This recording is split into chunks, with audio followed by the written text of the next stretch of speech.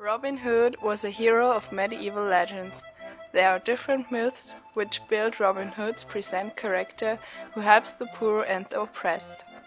In the 15th century, Robin was believed to be a dangerous highwayman out of humble beginnings who mocked grasping churchmen and peers. In the 16th and 17th century, Robin was known as a protagonist in social justice who takes rich people's property to give it to the poor ones.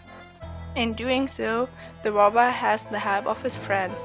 The most famous members of the Merry Men are Little John, Friar Tuck, and Will Scarlet. They are all outlaws and hid from the Sheriff of Nottingham in the Forest of Nottingham.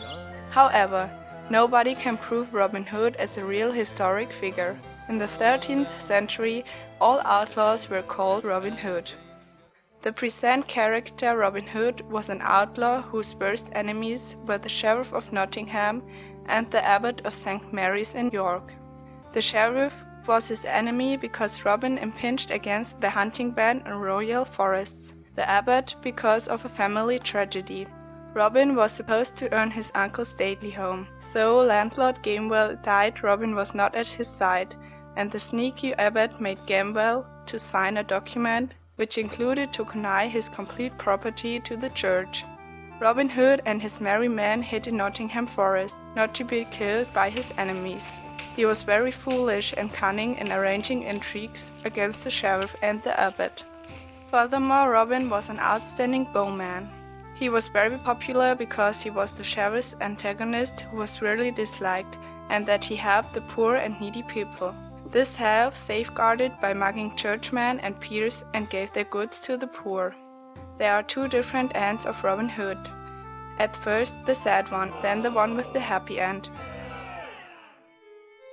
Robin Hood was very old, and he feared that he was ill. To get well soon, Robin and Little John saw his aunt.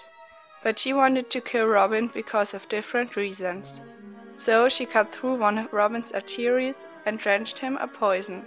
Using the last of his strength, Robin called his friend Little John, and together they drew Robin's bow.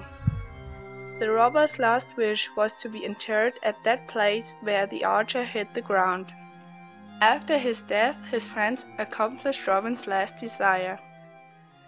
The happy end traces back to Richard the Lionheart. He was King of England. When Richard came back from his crusades, he heard a lot of Robin Hood. So he decided to get to know the robber. So Richard, who was in the guise of a friar, rode into the forest of Nottingham. There he met a man who invited him to a feast.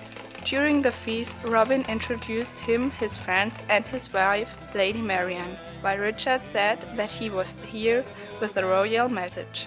At first he asked Robin about his opinion to King Richard, and secondly, if he would be contented to serve him. Robin described the king as a fair person and affirmed the second question. There Richard the Lionheart identified himself. He reprieved Robin and a part of his friends, and they were obedient. One day Robin, who was longing forward to the forest of Nottingham, returned to the forest. There he tooted his hunting horn, whereby he formerly convened the merry men. His friends flocked to him, and Robin was not able to leave Nottingham Forest and his friends.